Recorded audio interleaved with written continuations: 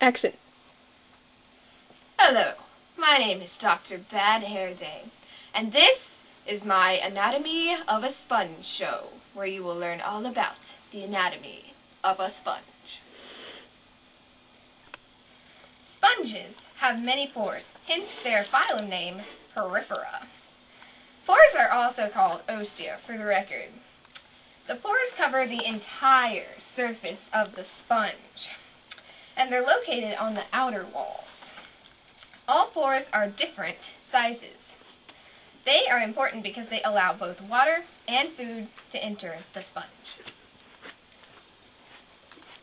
I am a sponge lacking pores.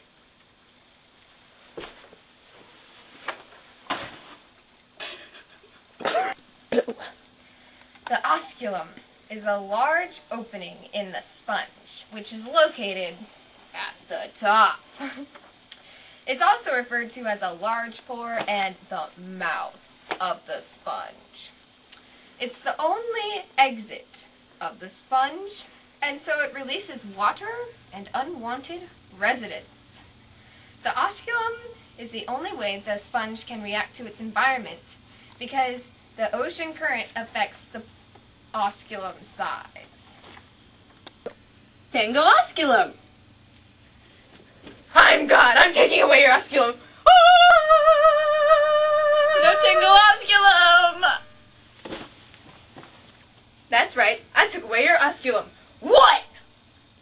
Go. Okay. Spicules are tiny and needle-like. The type and shape, though, is unique to each species of sponge. They're made from calcium and silica. It's part of the sponge's skeleton. Right there. The little blue things. It protects the sponge from predators and also serves in the support of the sponge. Spicules also stick to the prey so that it won't escape, so the sponge can eat. And they grow around the osculum. Hey! A sponge without spicules! Ah! Tasty. Sponges have no tissues. So in order to do main functions, they have cells. The two major types of cells are collar cells and epithelial-like cells. The collar cells line the inside of the sponge. They have an individual flagella, which we'll learn more about later, and they help catch food. The amoeba-like cells are in the jelly substance between, that's where it is. And in general, the cells aid in digestion, eggs, sperm, excretion, and collecting and spreading food for the sponge.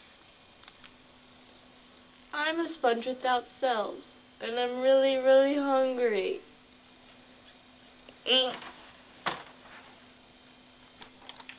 The central cavity is where the water enters when it enters the sponge. It's where it goes.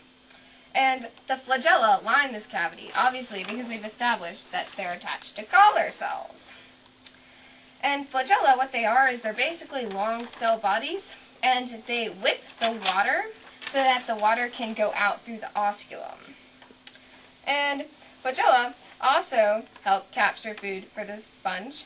And so, obviously, when they whip the water, it only goes one direction, which is out the osculum.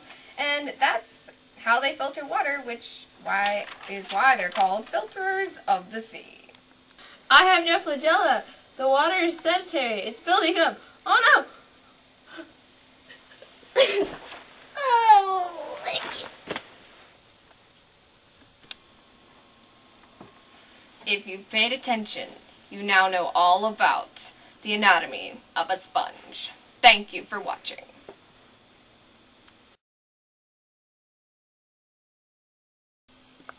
Action. Hello. Action. Hello. My name. Can we start it? Action. on yours, Holly? I don't know. Becca, don't, of course. Go. Hello. My name is Dr. Bad Hair Day. And today... Becca! I had it!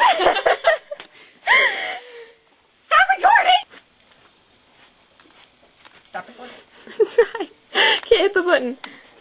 Turn off. Becca, stop. Wait, what do I not have?